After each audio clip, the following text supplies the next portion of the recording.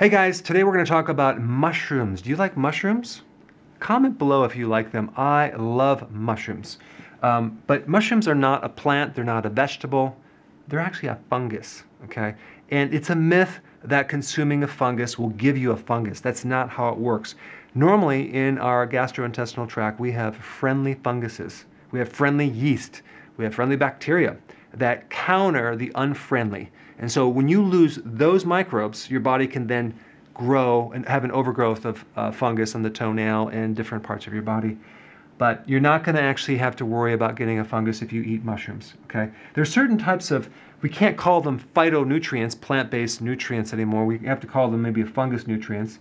There's certain nutrients that are really good for various things: inflammation, anti-cancer, and insulin resistance.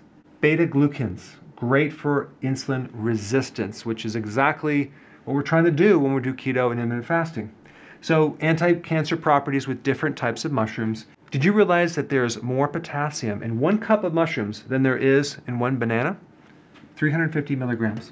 About 3 grams of protein. I mean, not really high, not too low. In 1 cup, there's 2 carbs, okay? But don't worry about it turning into sugar very fast, because it's not going to. It's a very low glycemic food. B2, lots of vitamin B2, vitamin B3, and B5, which is exactly what you need to do when you go through keto adaptation.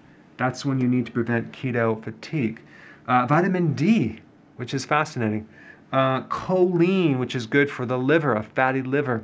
It's a type of B vitamin that strips off fat from the liver and helps build up certain types of chemicals in the body for concentration, focus, and like brain energy.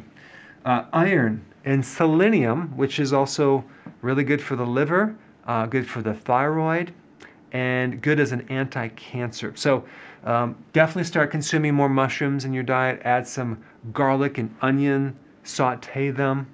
Okay? Thanks for watching.